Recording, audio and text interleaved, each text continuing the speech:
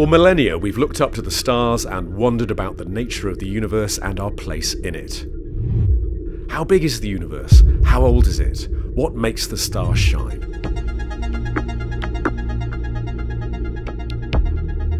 By performing fundamental research to answer these questions, scientists have helped advance our collective knowledge, bringing benefits to all of humanity.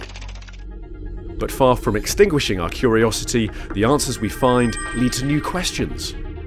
What is the nature of gravity?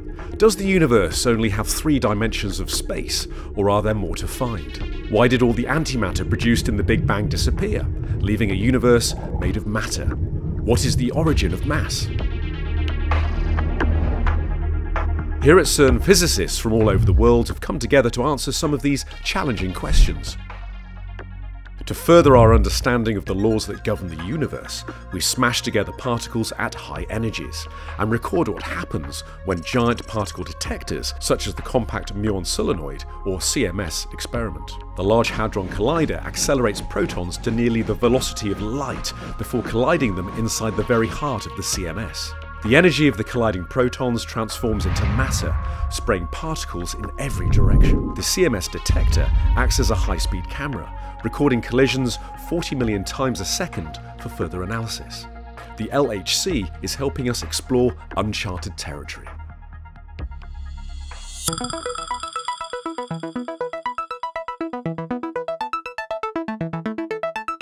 The Large Hadron Collider occupies a 27-kilometre underground ring located 100 metres below the Swiss-French border near Geneva.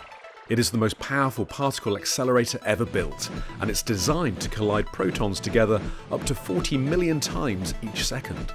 These collisions take place at 4 points around the ring. At each collision point sits a large particle detector. Each detector is built and operated by different international collaborations. CMS and Atlas are the 2 general-purpose detectors, designed to observe any signs of new physics that nature might manifest. CMS stands for Compact Muon Solenoid. It gets its name from the fact that at 15 metres high and 21 metres long, it really is quite compact for all the detector material it contains, and it's designed to detect particles known as muons very accurately. And it has the most powerful solenoid magnet ever made. The detector weighs 14,000 tonnes and has around 75 million individual channels for detecting and identifying assorted particles. CMS is made of several layers, like a cylindrical onion.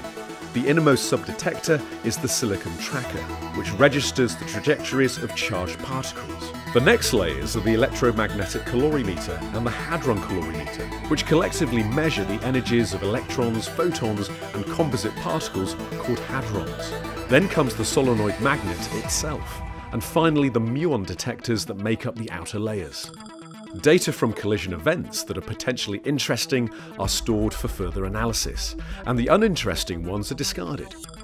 Analysis itself is performed around the globe, using the worldwide LHC computing grid that connects thousands of computers in many countries into a single framework.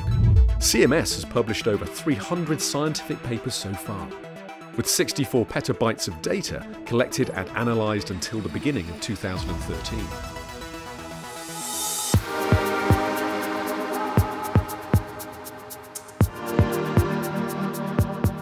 The CMS experimental site is located in the French commune of Cessy, about 10 kilometres away from CERN's main campus. Excavation of the large underground cavern that houses the CMS detector began in 1999.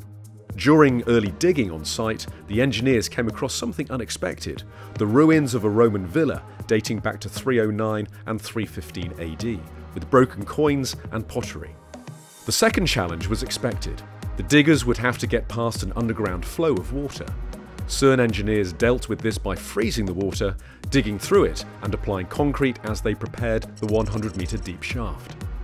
Meanwhile, the CMS detector itself was being constructed on the surface, with parts sent to Cessy from all over the world. CMS is designed in slices. After construction, each slice was lowered through the shaft into the experimental cavern, and then assembled on the floor. The heaviest slice, weighing 2,000 tonnes, took around 10 hours to be lowered into a very delicate operation.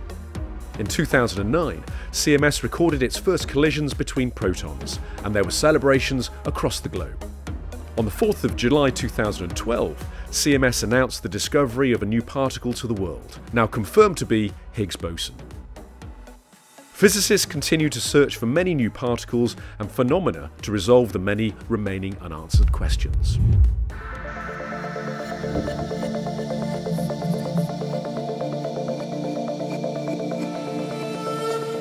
Discovering the Higgs boson in 2012 has helped cement our knowledge of how fundamental particles in the entire universe gain mass.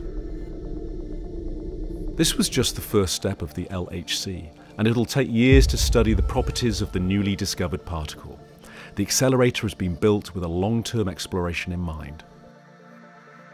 Our best understanding of all the particles in the universe and 3 of the 4 known forces that govern them is encoded in what is known as the standard model of particle physics. However, despite decades of correct prediction after correct prediction, physicists know that the standard model does not show us the whole picture. Theorists have proposed several extensions to the standard model, many which include predictions that can be tested at the LHC and CMS. These include searches for dark matter and extra dimensions, as well as explanations of the matter-antimatter asymmetry of our universe. The LHC accelerator started a new run in 2015 at the highest energy ever achieved by a particle accelerator. This new realm is expected to provide a wealth of new data, which CMS scientists will eagerly analyse for years to come in the hopes of unlocking more of nature's most closely guarded secrets. The compact muon solenoid will operate for at least another 2 decades, undergoing a steady evolution over time. New subdetectors are being manufactured, existing ones are being upgraded. A new scientific journey has just begun, and we are really looking forward to this continued adventure into looking at the deepest secrets of nature.